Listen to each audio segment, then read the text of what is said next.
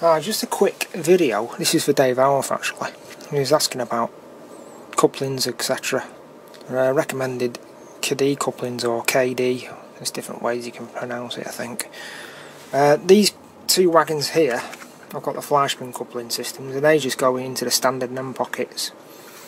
And you can just lift them out of a rake like that, dead easy. They look like that. Right, next set is these are the same wagons but with KD couplings on. Standard short KD couplings. There's loads of different variants and different lengths you can have on KD. A bit of slackening there. You can lift these out of a rake of wagons. You don't have to mess around trying to uncouple them. And they just slot in like that.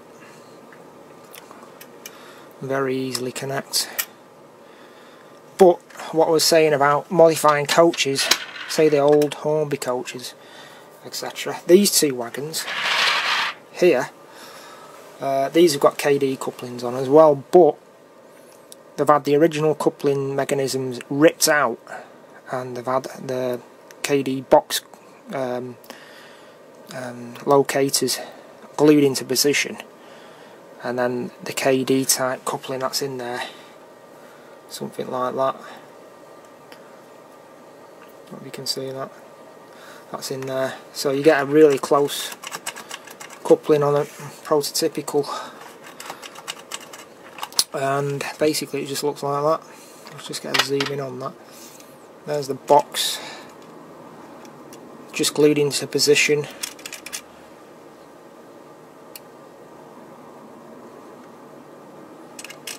And that will enable probably old Hornby coaches to be coupled up using this a similar way to this.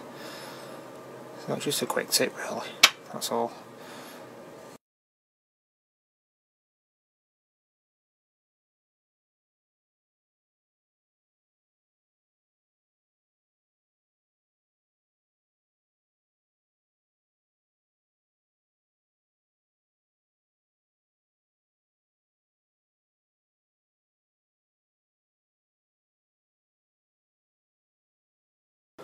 Yeah, but you've got to bear in mind with these coupling systems is the bar that comes down here.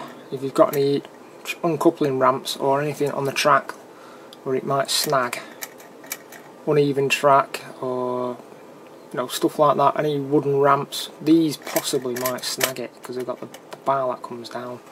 And that is the only downside about this coupling system. But again, they're very good. Do recommend them.